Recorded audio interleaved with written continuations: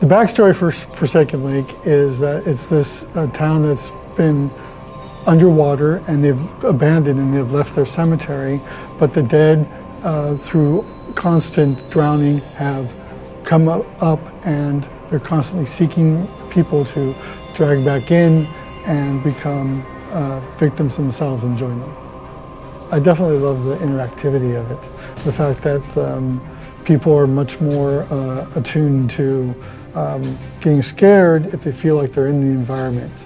So Forsaken Lake is definitely that an opportunity to move forward with what we're doing here in general, which is this kind of storytelling, much more storytelling than we have before.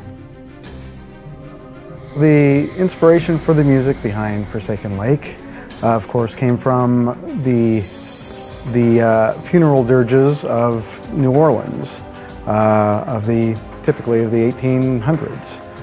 So it all had to be inspired by that motif of music.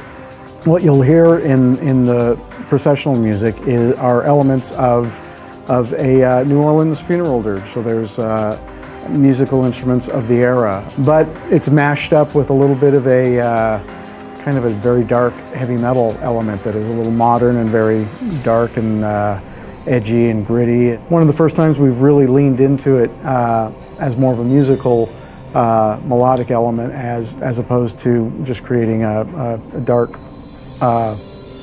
soundscape.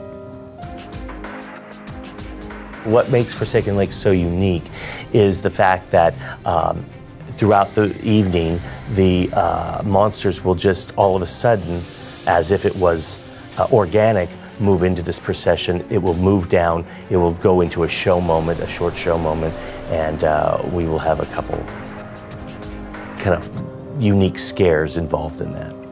We'll have fog, we'll have sound, we'll have music, we'll have the costumes, the vibrancy of this kind of creepy feeling moving throughout the scare zone.